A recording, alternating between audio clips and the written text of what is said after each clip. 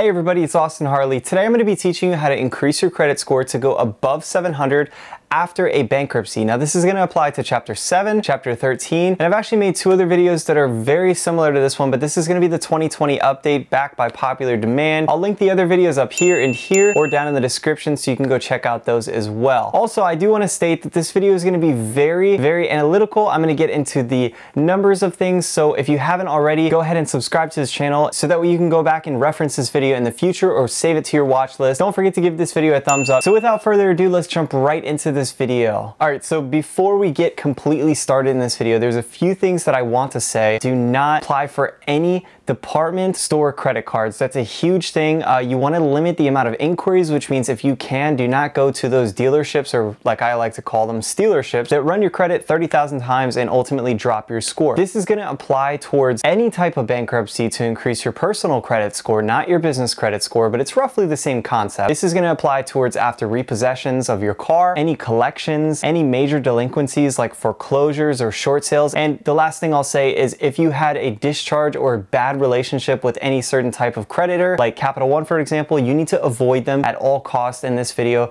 If you're going to follow this plan, it's very in-depth and you need to follow it to a T. So I think that's enough. I think I've said enough on it. Let's get started with step number one. This is the point where you probably need to figure out what exactly is on your credit report. So you're going to go to annualcreditreport.com, link in the description down below. It's a completely free tool to download your 3 credit profiles. So you're going to want to download them onto your computer and save them. But what you're looking for is making sure that there's nothing negative reporting out actively on your credit report. Because think about it, as we go into this plan of taking the time over the next year or two to increase your credit score, you're not going to want to have something negatively while you're actively putting out positive trade lines. Now, if you do have something negative reporting out on your credit report, like for example, when you file bankruptcy, you're supposed to get a discharge letter, and you do not want to start this process until after you get that discharge letter. It's very important. It's going to list out all the debts that have been forgiven or discharged, in other words. And you want to make sure that your credit reports, all 3 of them from the different credit bureaus, Experian, Equifax, and TransUnion, have discharged all of those debts. If they haven't, I will leave a link down in the description to a template letter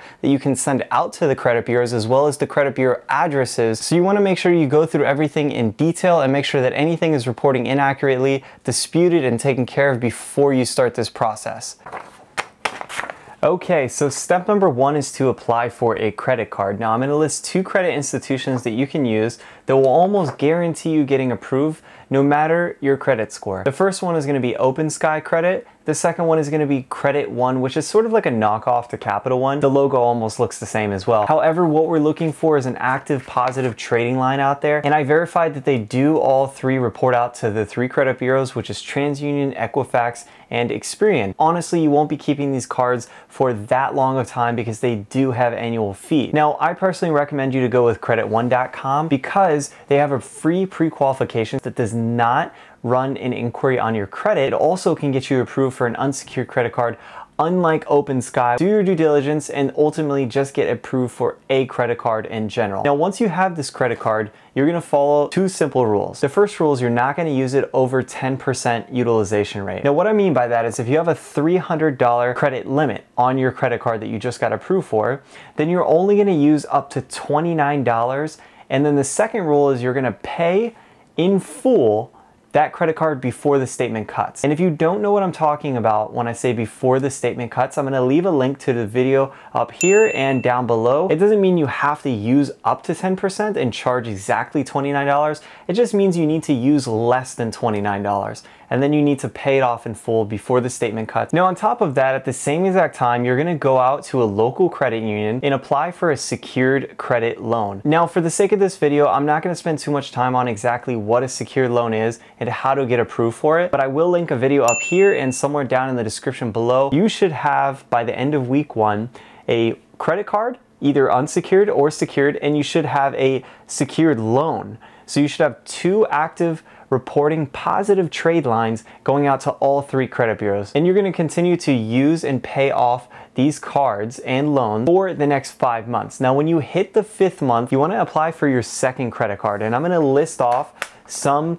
vendors or credit institutions that you should think about applying for. Capital One is a great one to start out with. I would highly recommend them because they have automatic credit line increases every 6 months, and that can help strengthen your score. Discover It is a great credit card. It's a middle tiered credit card to get approved for. Barclays, great one to get approved for, that will almost guarantee you getting approved after you've had your first credit card and your secured loan for 5 months at least. Now, I would recommend you to start with Capital One. However, if for some reason you don't get approved for that, I would move on to Barclays and then use Discover last, because it's kind of a high tiered, middle tiered card, and I have seen people get declined for those. And again, we want to limit the amount of declines. Now, you want to get approved for these cards within the last week of the 5th month before the 6th month gets reported out. Now, this is where it gets a little bit technical with how you need to adjust your spending habits on your card. Your very first credit card, instead of using 10% of the balance, you want to simply leave a charge of around $1 to $10, doesn't matter which one, and you want to pay it off in full completely. Now, that second credit card that I just told you to get approved for, you want to start using that up to 30%, and then you want to leave a balance of around $1 to $10. So to recap, in the very first credit card,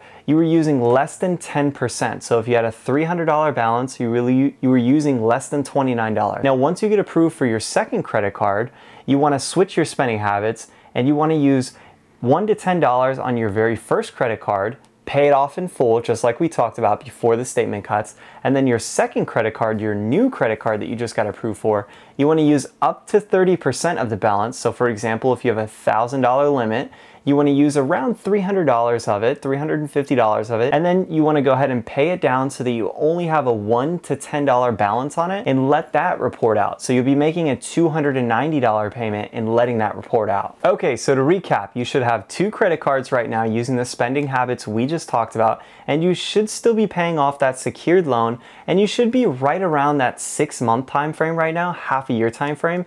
And if you run your credit report again or check it on Credit Karma, you should see a drastic improvement in your score already, because you have 3 active trade lines reporting out. But we're not completely done yet. If you really want to maximize on your score, the third and final tip is going to be super technical, but it's really to take your score to the next level. So around the 11 to 12 month time frame, your very first credit card, if you got a secured credit card, should be ringing in that annual fee if they didn't already charge you up front. And honestly, a secured credit card is fantastic, but one with an annual fee is not something you're going to be keeping for the rest of your life. Because think about it, you don't want to pay $50 for the rest of your life. That's just not realistic.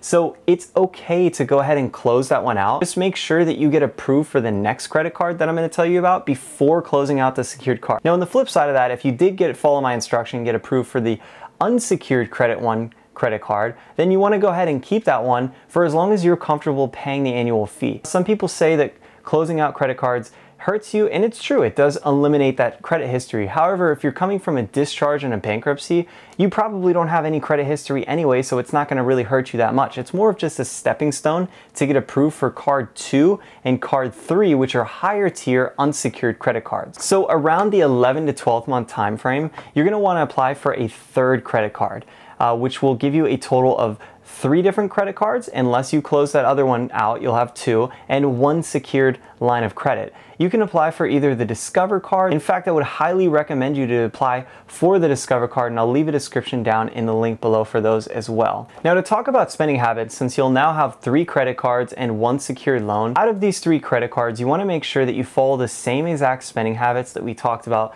last step. What you want to do with your credit card usage, if you want to pay off in full 2 out of the 3 credit cards, or if you cancel the secured card, use 1 out of the 2 credit cards and pay that off in full, and leave a very small $1 to $10 balance reporting out on that other 1 credit card. And then on top of that, your secured loan should be paid in full since it was a 1 year. So you have 2 options right now. You can go back to the same exact credit union and you can apply for an unsecured loan for the exact same amount, say $1,000 unsecured loan, pay it back over the next year.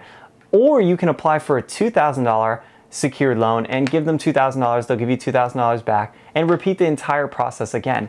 Really, guys, at this point, the entire system is done. It's more about just duplicating it and maximizing on it. So you want to limit your inquiries or your applications to new credit to every 6 months. Ultimately, it's not to tell you that you can keep applying for credit cards every 6 months. It's to tell you that now you have options to play with. Now you have credit and you have reestablished your credit and showed the credit bureaus that you are dependable because you are paying off your balances in full and showing them that you can maintain a solid credit history even after a massive delinquency such as bankruptcy, foreclosure, short sale, anything of that sort. So over the next 6 to 12 months, what you want to do is either apply for credit line increases or you want to apply for new credit institutions. One out of the 4 that I just gave you.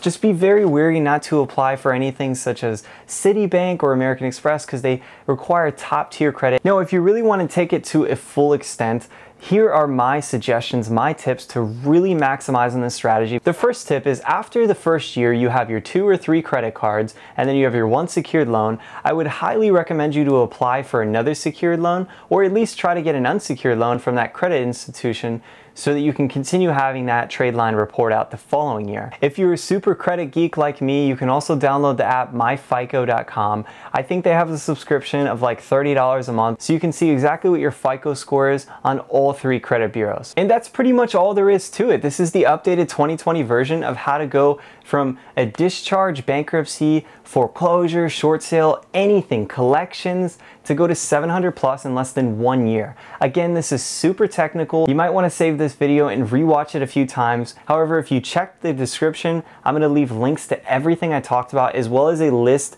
and step-by-step instructions on exactly how to do this. And without further ado, that is all I have for you today. So go ahead and give this video a thumbs up, subscribe, and check out some of my other videos on credit repair. And I wish you guys the best.